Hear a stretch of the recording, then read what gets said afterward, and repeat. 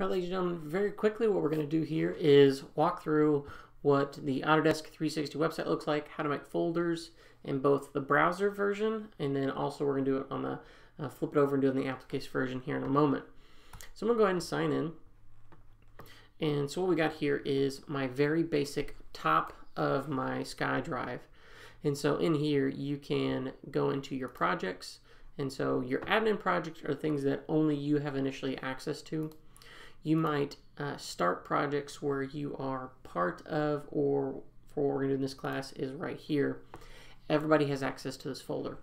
So what you're going to do then is create new folder, and this will create a new folder within this system. So we're going to call this just test folder, and then it pops up right here. So you see test folder, you see who it belongs to, and then you can do a couple different things. We can, under this test folder, we can move it, we can delete it, we can rename it, a couple of things right there. So what I'm going to do is show you on how to do this on the application-based system as well. So what we're going to do is click on Fusion, and then when you open up the application-based system, it looks like this. So if you click on the top left, you got the data panel. And we see that I have my same things, my admin project folder, which belongs to me, and then the IAD 2021. So if we click on this, we can actually see the test folder here now. Now, one thing that's not really easy to see or understandable is you can actually create new folders from here. So we can create a new folder, and we'll call this test folder 2. And there you go. So you can do things from either end. All right, I'm going to right click, and we're going to delete this one though, because we really don't need it. All right, if somebody is dealing with something or there's projects that are currently active being on, you can't delete a folder if something is being used at the moment. So what we're going to do now is we can start a new design.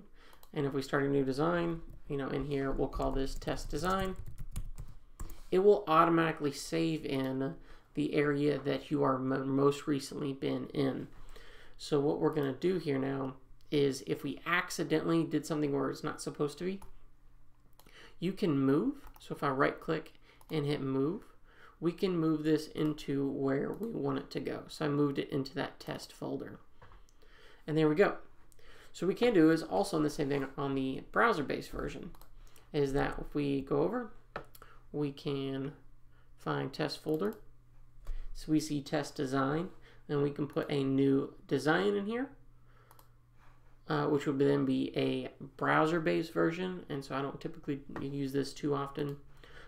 Or what we can do is, new folder. You can put folders within folders. You can also upload other things as you want. Alrighty, guys, that's it. So we've seen how both sides can get us the same way. What I prefer you get used to is that folder view manipulation within the application.